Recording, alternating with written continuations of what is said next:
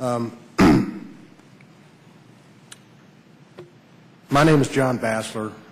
I came to Southwest CMO from the Continental CMO, which I spent 8.5 years down there back in June of 2005 as the Assistant Principal Avionics Inspector under the Supervisory Principal Avionics Inspector, Mr. Cullen, up until December 2007, requested to be moved to a different office.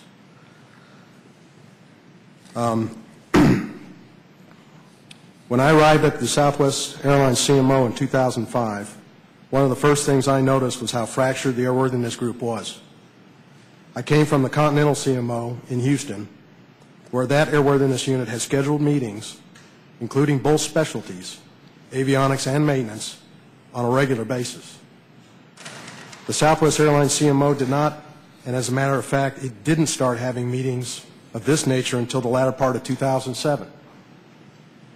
I found the airworthiness unit, in my opinion, to be dysfunctional. I had not been in the office for very long when I witnessed my immediate supervisor, the Principal Avionics Inspector, giving the middle finger gesture to the Principal Maintenance Inspector when his back was turned. I thought that very unprofessional, and I voiced my objections to my supervisor, and I told him that I did not appreciate that in my presence. Things progressively got worse in the office. Most of the friction was within the management ranks. During this time, it must be noted that the inspectors continued to operate at an exceptional level even without management support. Around early March 2007, rumors began to fly that Inspector Mr. Boutros had a couple of hotline complaints filed on him from outside the agency. This is when things really started to become hostile in the office. Mr. Boutros began to spend a lot of time conversing directly to Mr. Robert Nakash, the assistant manager, and Mr. Michael Mills, the office manager, behind closed doors several times a day. Mr. Boutros also began spending a lot of time with the data evaluation program manager, Mr. Doug Peters. I started to recognize what appeared to me the obvious dislike Mr. Peters, Mr. Boutros, and Mr. Mills and Mr. Nakash had towards the PMI. This dislike, in my opinion, seemed to be of a very personal nature towards this man. One day, Mr. Peters was overheard by several inspectors, including myself, making the comment from Boutros' cubicle, "The gloves are coming off."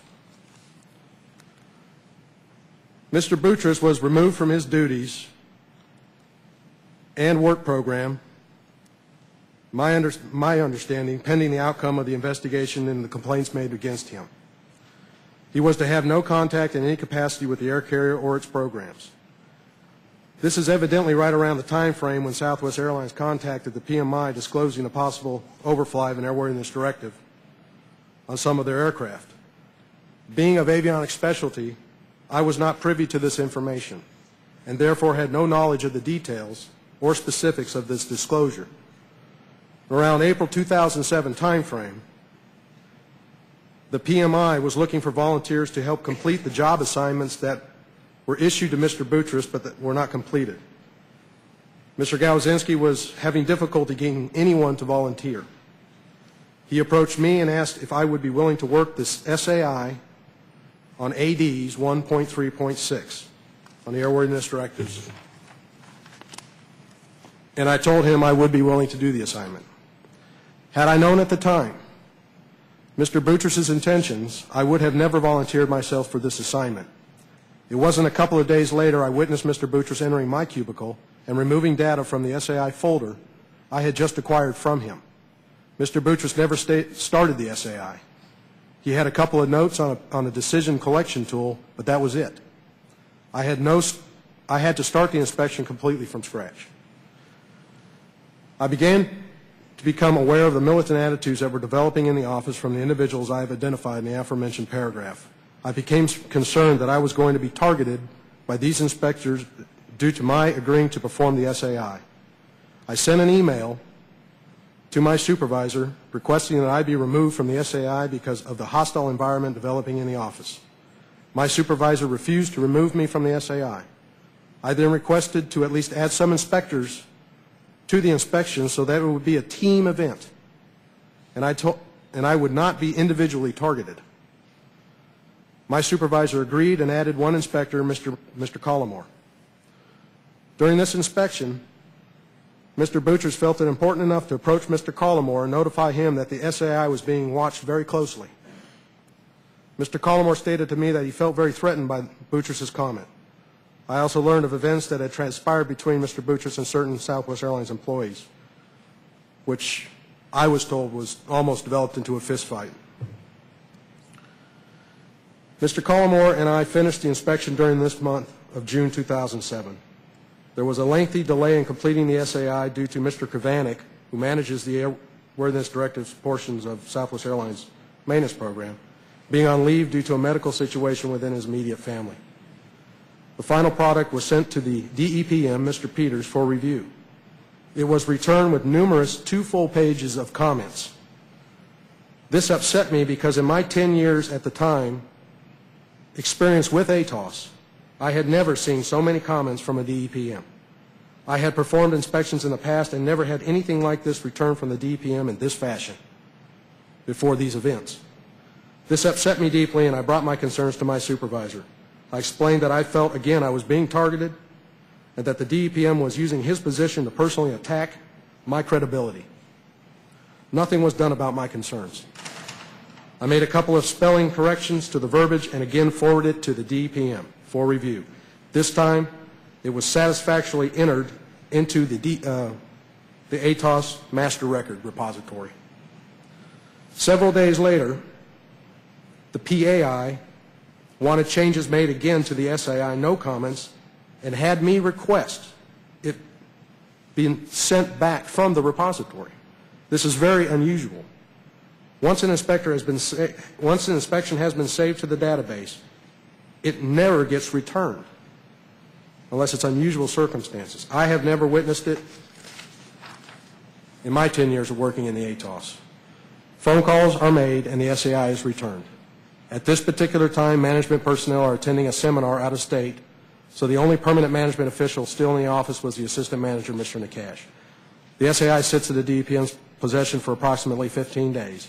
When management finally returns to the office, I send an email to the office manager, who now is Mr. Hedlund, and I ask him the status of the SAI. He responds to me to let me know the DEPM is waiting for PMI feedback. As a note, this is the 3rd PMI, second actor, so far. I thought this peculiar since this individual had no information and was not present during the time the SAI was being performed. A meeting is held at the request of the DEPM to discuss his concerns with the SAI, with the PMI, and the PAI. I was not invited to the meeting, nor was Larry. I was the team coordinator for this SAI. This upset me because I was the team coordinator. I felt my knowledge was instrumental in this conversation. I voiced this concern to my supervisor. Nothing was done about my concerns. After the meeting, the PAI sent an email to the SAI team member, Larry Collymore, requesting yes comments in the control section of the SAI. At this time, ATOS 1.1 was the national policy, and it did not require yes comments. Mr. Collymore responded to the email by respectfully refusing to add the yes comments. His response also identified the inappropriate behavior being displayed by certain inspectors in the office. Management meets in the manager's office to discuss the SAI. The next morning, the SAI work instructions are changed to require yes comments. This action was contrary to ATOS and AFS 900 policy. A meeting is held to discuss the SAI. The meeting included the PAI, Mr. Cullen, the temporary PMI, Mr. Hoover, the temporary POI, Mr. Nelson, the manager, Bobby Hedlund, the DEPM, Mr. Peters, myself, and Larry. Larry and I voiced our frustration with the entire process and the way this inspection is being handled. Both Larry and I felt we were being targeted and that we were not getting fair and equitable treatment. Our concerns went unaddressed again. By the time the SAI was saved to the ATOS repository, it sat in the DEPM's review for 20 days. This is again contrary to ATOS data quality guidelines, and the required disciplinary action on the DEPM was not taken. At this point, I was fed up with the office environment and how I was being unfairly treated by management and certain inspectors. I requested to be transferred to another office in the local area. I was finally told by the manager, Mr. Hedlund, that I received a transfer to the DFW FSDO. This meeting took place in my cubicle. During the conversation, my supervisor walked by and made some comments, then flipped me off with both fingers from both his hands in front of the manager. I sent a grievance to the region and I requested immediate removal from the office. The SAI letter addressing the findings during the SAI 1.3.6 still had not left the office. I do not know what the final letter looked like since I was no longer employed in the office. I also cannot take ownership of the final SAI since I believe the data has been manipulated since my departure.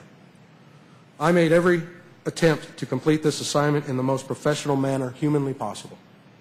I followed national policies and guidance through the entire process. I pride myself as a public servant to make every attempt to the safest transportation system in the world. I swore an oath to do just that. Thank you, Mr. Bassler. Mr. Collmore, do you have a separate statement?